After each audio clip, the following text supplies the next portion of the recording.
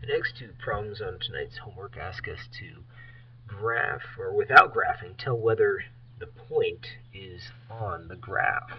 And so what we're going to end up doing is just taking the x value, and so this term right here, and the y value, and substituting. So let's do that. Let's take the 0, which is x, and we just put it in for x. We take the 1/2, which is y, we put it in for y. So if we want to tell whether the point is on the graph, that's when we substitute and see if it does equal or not. So we go ahead and rewrite it. It's 3 times by the x value, which is 0, plus 2 times by the y value, which is 1/2, and we see if it equals 1. So we go ahead and do some work there. This makes 0, and 2 times by 1/2, these 2's cancel out, and they make 1. Well, it just so happens 1 does equal 1. So we would say yes, that point is on the line. Another example is this one, and again we have our x value. We just put that in place of x. We have the y value. We put that in place of y, and we see if that point is on the line. So let's rewrite what we've got. 2/3 times by x, which is 6. I'll write that as a fraction, 6/1. Equals, and then we've got 1/3 times by y, which is 18/1. And then from there, we just bring down that -2. And we do some work there. So the 3 goes into that 6. We have 2 times. Multiply across, you get 4. And then bring down that equal sign. Do the same thing here. 3 goes into 18 6 times. Multiply across, we get 6. So 6 minus 2. Well, 6 minus 2 is 4. So sure enough, 4 does equal 4. So we get 2 yeses. So both of those points are on the line that was given to us. Well, the other set of directions is going to ask us to write an equation. Whenever we're going to write an equation, remember you're using this formula, y minus y1 equals m times x minus x1. It's called the point-slope formula. But then it's going to ask us to put it into slope-intercept form, which is when we solve for this y here. And so in order to use this formula, we need to have the slope. We've got 2 points. All we need is 1 point, but we need the slope. So in order to find the slope, we do need both of these points. We're going to use this formula, y minus y1 over x minus x1. So we'll take our point, one of the points, we'll start with this one here, 8, and take away the 6. So I'm taking these 2 values away. Remember, those are the 2 y values. And down below, we'll do the same thing with the 7's.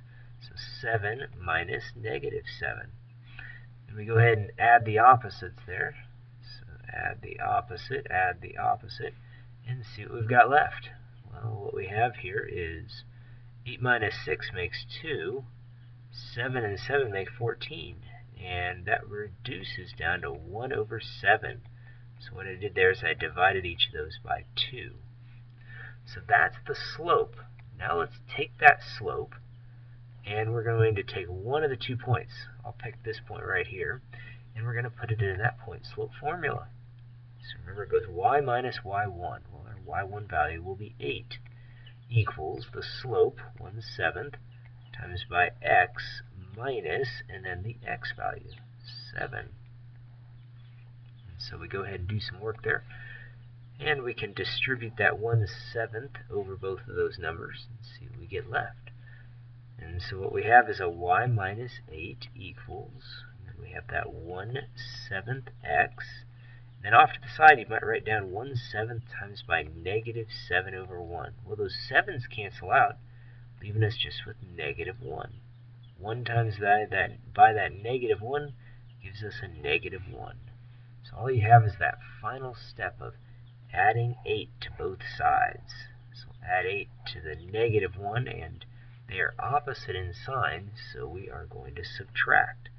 So we're left with y equals 1/7 x plus 7. Now there's one answer. Let's take a look at one more example here. Here we can find the slope again. And the slope is when we take the difference of these y values. So 27 minus 12, That's on top of the fraction.